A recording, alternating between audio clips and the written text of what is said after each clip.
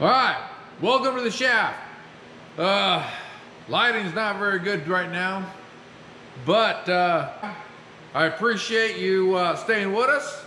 I appreciate everything you guys do, and as far as signing up for our channel, tell your friends about us. Remember, this is an ongoing story. This is not a one-time deal. We're going to be having quite a few episodes. Like I said, this is the shaft, and that's what the shaft is all about, is the shaft. No, I'm just kidding. It's not about getting the shaft. It's about us trying to mine, right? Underground mining. Well, I'll tell you, it's always been difficult, one thing after another. But we'll do it. Anyhow, if you got $1 or $2 you want to donate, by all means, do it. But once again, there'll be something on the channel here to tell you how to do that and how to get a hold of us. But hey, welcome to the shaft. So anyways, this is our truck. It's an F450. Kind of gearing up today to head out to the mine, do a little plowing maybe. Don't mind my fingers there, but hold on here. I got to do a little bit of adjusting on my handheld here. Anyways, I thought it was interesting. This old truck here is a 2011, and good old girl hasn't failed me yet. We've gone to a lot of places together, me and her. I was up in the central area here a few years back and going through a stream, and the water got up underneath the bed, and bottom line is it's just my fuse box got full of water and it's all rusted out. And so we have an electrical issue with this truck. So the only reason I'm kind of showing you this is because I got these connectors right here, and if you put them on the negative terminal, like so, I'm trying to get this shadow out of my way. What the heck, right? Can't see crap with that in there. Anyways, that's that terminal. Wish I had better lighting. As far as that goes, yeah, we'll do our best. Anyways, you can turn off the batteries with that green knob right there, so that the batteries are turned off. Hold on, maybe if I just hold the camera. Boy, that just shadows driving me crazy. Look, I got my finger. What? Look. Oh, okay, stop fooling around. It's not about that. All right, anyways, here's that terminal right here. Sorry about the shadow. But anyways, you just turn on the batteries, or see, we got power. Or you just turn it, power's off. Like that. So, but we're about ready to go, so we're gonna power this thing up, and then we'll go from there. Here's my other one. There's dual batteries on this truck, so turn it on. That kind of nice. At least that way when I show up here, I can fire the truck up. It's not dead. Battery's not dead. I guess they call that a parasitic draw in the mechanical world. I should probably check the oil on this thing before we head out. Make sure we're looking good. All right. So I just wanted to show that to you. And once again, we'll be gearing up. All right. So we're over here at the pull out. We're about ready to get started, heading up. I got to put chains on the truck. I'll show you guys how to do that, and we'll get ready for the fun, right? That's what it is about.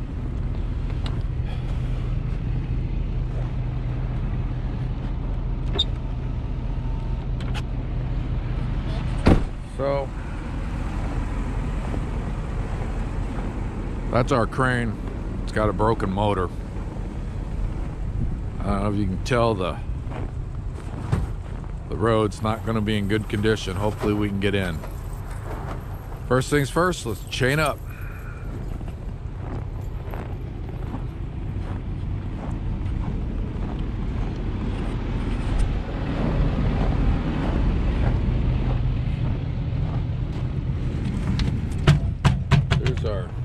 chains, and we'll go from there. So once you get the chains kind of looped on your truck, the important part is the cleats facing up. Okay, the cam on the outside, so you can lock it in. I drive forward, some people like to drive back, so then we just drive the truck forward a foot or two, and then we lock everything up. Okay, let's go forward a bit.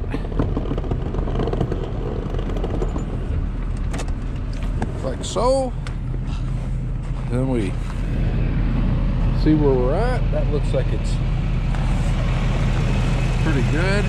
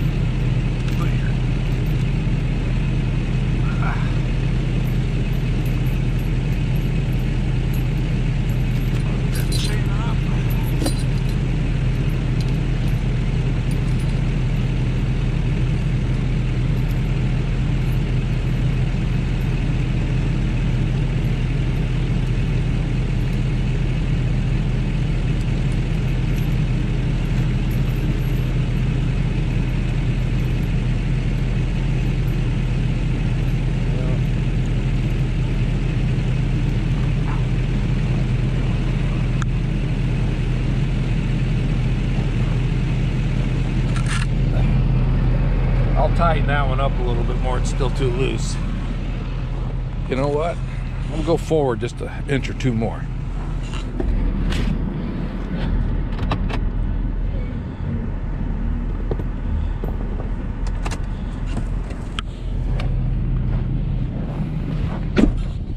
Gives us a little bit more room to play with hooking it up.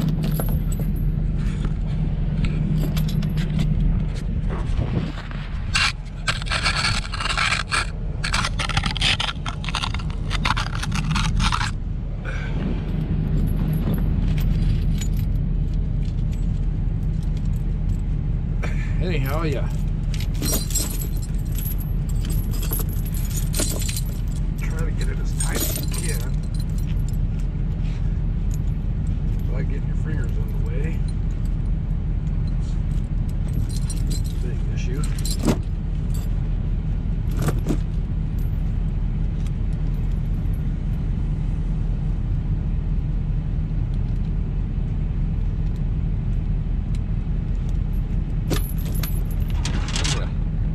Put a bungee like so.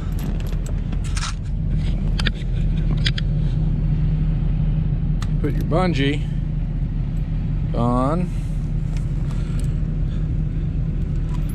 so it's kind of even a little bit.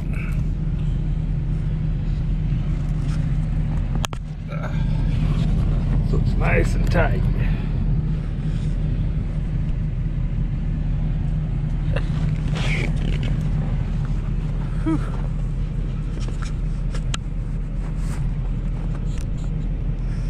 So it kind of looks like that.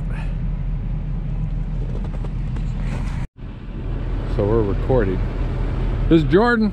He's helping us. Say hi to everybody. How's it going? All right. So we're doing chains to get into the mine.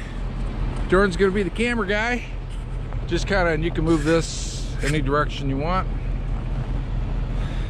Try to find a good spot. So chains 101. As you can tell, chains are on the trucks, except for this guy. Why? Made the first mistake. Remember how I told you earlier the cleats have to be up? I put these ones and the cleats were on the showing the tire. They ain't gonna help us one bit. All right. So anyways, take the chain, put it on. Jordan, come on over here so I can show them what they're talking about. These are the cleats. They have to be showing up. I put this one on and the cleats were down. Second thing is, you look for this guy. make sure it's facing you. That way, when you go to hook it up, you can do it. Sorry. So anyways, now we're just gonna kind of line it up a little bit. And then I drive forward. And then we're gonna hook it up. So give me a moment, drive forward.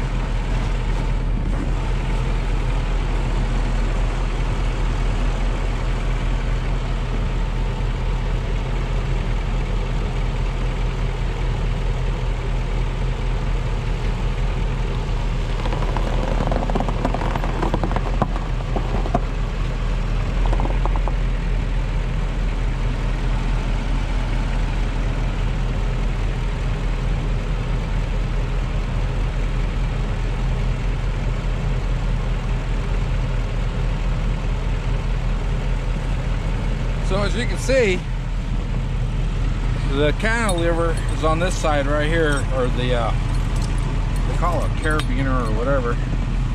Got the hook over here.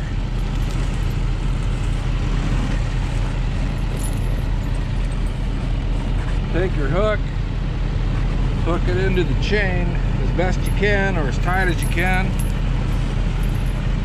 Sometimes it'll twist a little bit. Kind of line it up. So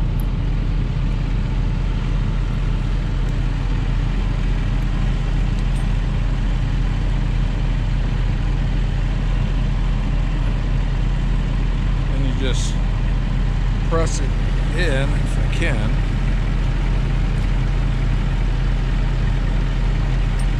Like so. Okay, is the job done? No. Now we gotta bungee it up. Jordan, show them that bungee over there. That's a star bungee. But with these four-wheel drives, on these ones, come on up here in front, you have to use a different type of bungee.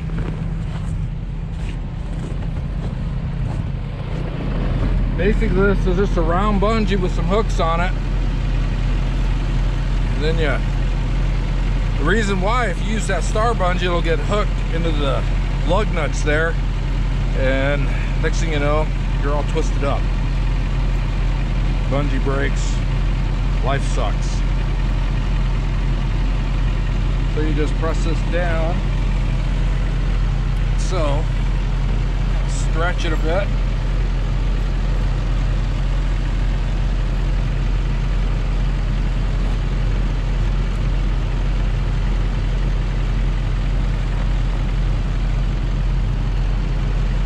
Now the chain is kind of tight to the tire.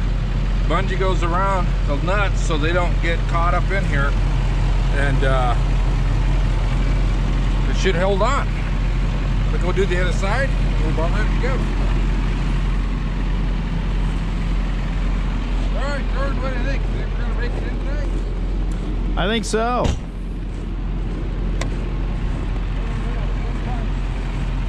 Sometimes when the road gets soft like that, it's an all-day affair.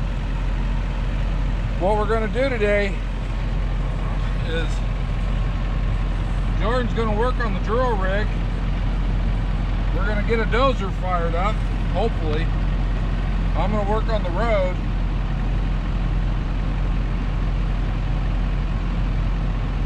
And kind of prepping ourselves for a mine site visit here in the next 2 weeks from a big outfit.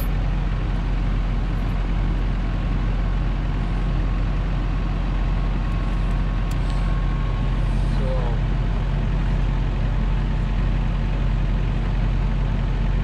we're a little bit behind schedule.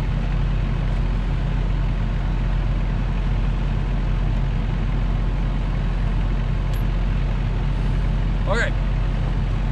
So that's it. Tires are all chained up. We're about ready to head out. And let's cross our fingers. Make sure that we can get in. All right, I'll talk to you in a bit. And welcome to the shaft. All right. So we made it up the first half of the hill. Now we're gonna head down into the second half. And on the second half, I'm gonna try to go ahead and plow down all the way down. That way, coming up, be a little easier in case we can't get that dozer fired up. Chain seemed to be doing all right. Plow seems to be doing okay.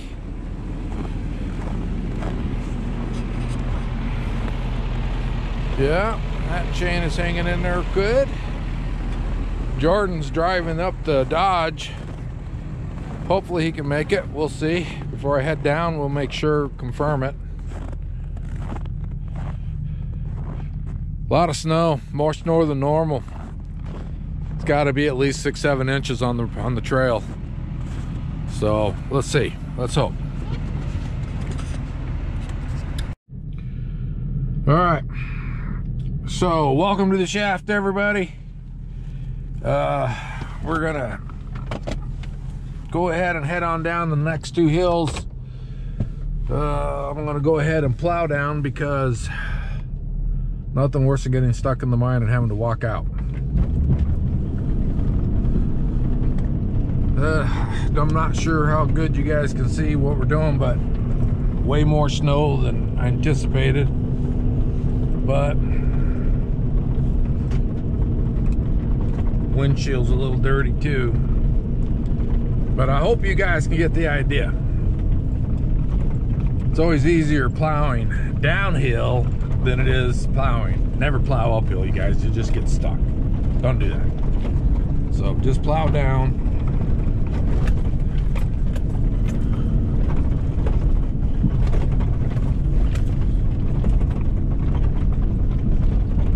Temperature outside is around 10 above.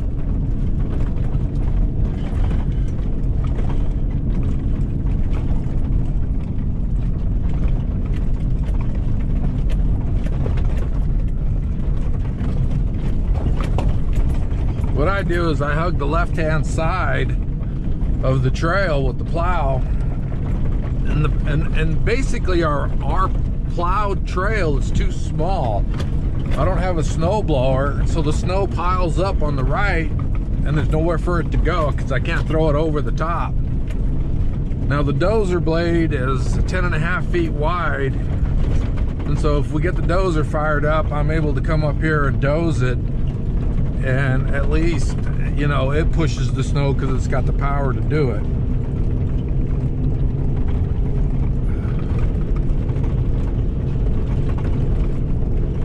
See a little resistance right now. Starting to get down on a little more flatter area. And really what you run into trouble is when you hit the drifts. Some of these drifts can get up to 3 to 6 feet deep. If we hit a drift, the wind's been blowing, yeah, we're not gonna make it. But so far we've been pretty lucky. And hopefully this may be one of the last times we have to plow this road. You know, we're getting towards the end of March. The sun is staying up way longer. Last night, sunset was like at 9 o'clock at night. So during the day, it's getting plenty of time to heat up.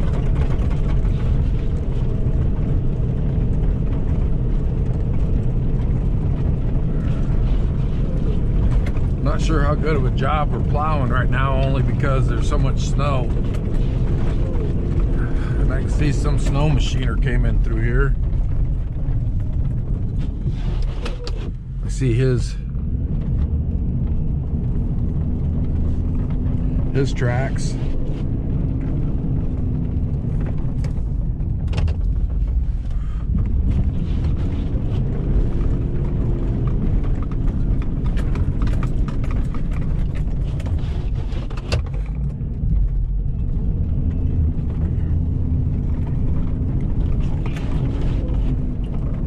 Days like this, I like to bring 2 trucks because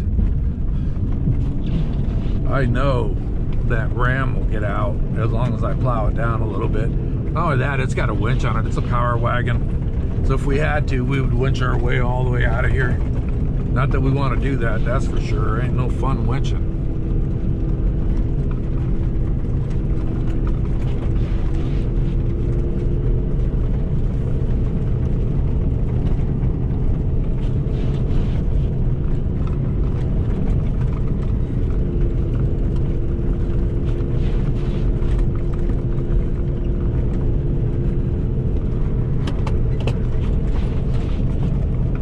we're heading down to the steepest part of the hill.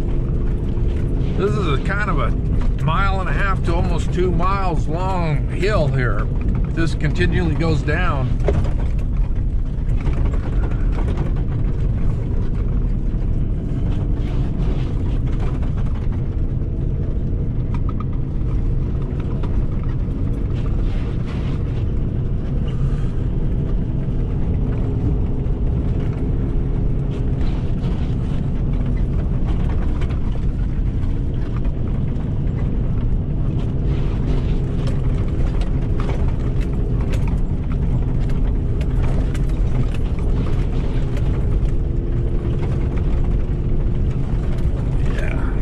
Pretty deep. Certainly hope we can get that dozer fired up, figure it out.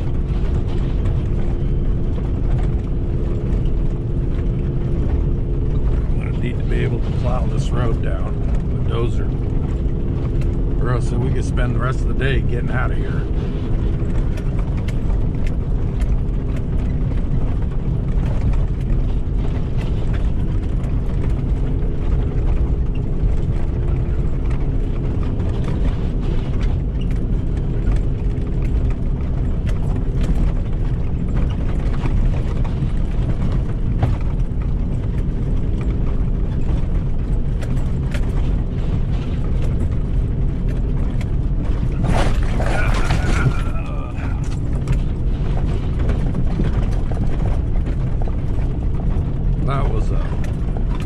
Trench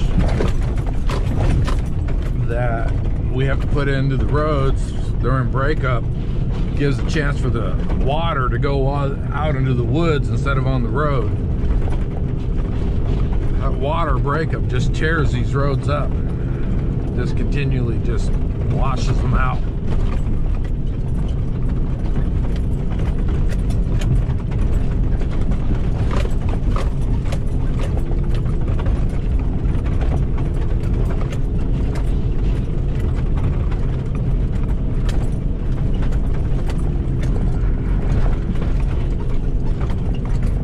Anyways, welcome to the world of mining, right? Welcome to the shaft. This is what it's all about. We never said mining was easy or boring. It is frustrating, no, that's for sure. It's like, why in the world has it been snowing so much? We want some summertime. Well, actually, we don't. This is a permafrost mine. We should be mining in the wintertime, but we didn't quite get the drill rig done like we wanted to. I'm only a one-man show pretty much. So, doing it all on my own. I haven't given up yet though. That's what this is about. This journey's about not giving up, people. This journey's about, you know, I've always said your failures is what makes the character of a man. What do you do with your failures? You know, do you cry about it or do you become stronger? That's the thing I've always taught. Become stronger. Don't let failure beat you.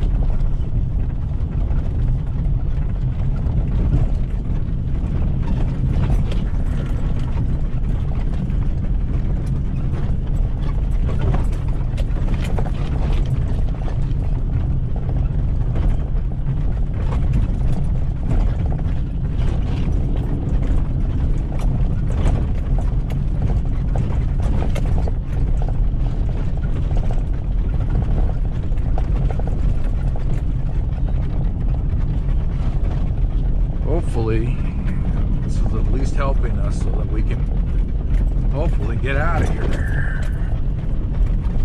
We're getting down into the flat area. I don't know if we've got the muscle power to plow through this stuff. We may just have to just try to drive through it.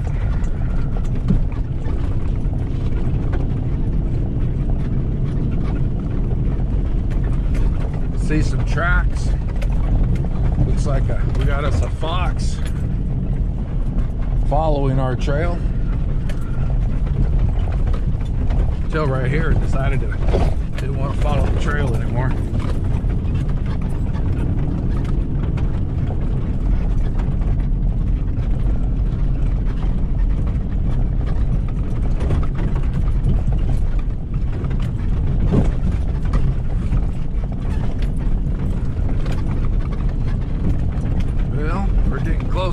closer to that dozer, which is nice. That dozer's been a problem, man. It's been freezing up, and it just needs some good TLC.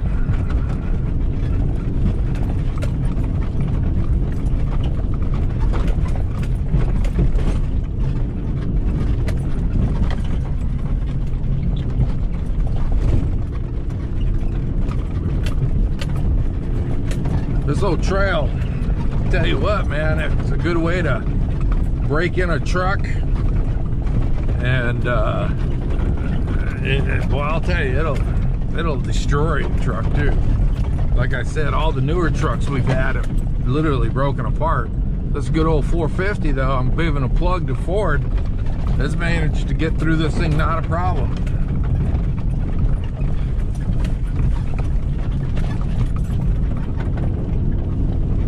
All right, we're almost to the dozer.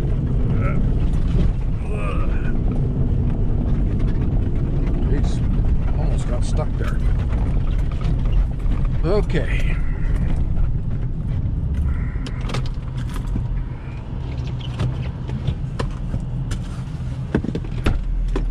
Well, we made it.